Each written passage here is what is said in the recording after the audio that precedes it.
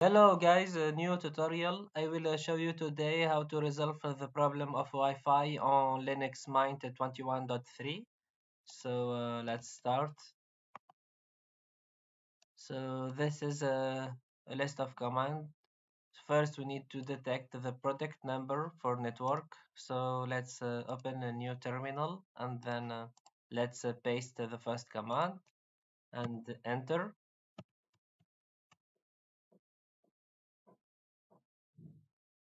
And here we see those information like description, product, manufacturer. So this is the product number that we need. Let's copy and then we will use it here.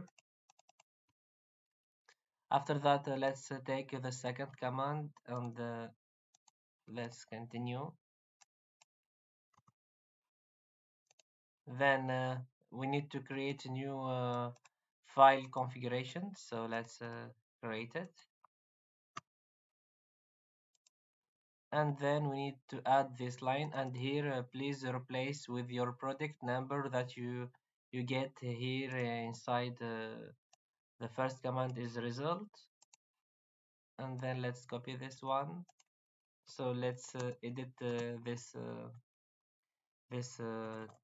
file. We can do it with nano, no problem for that.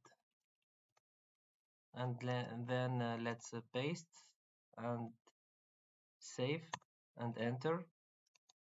And then we need to copy the last command echo option with product number. Please copy the same number, and here also the same number. So let's copy this command and enter.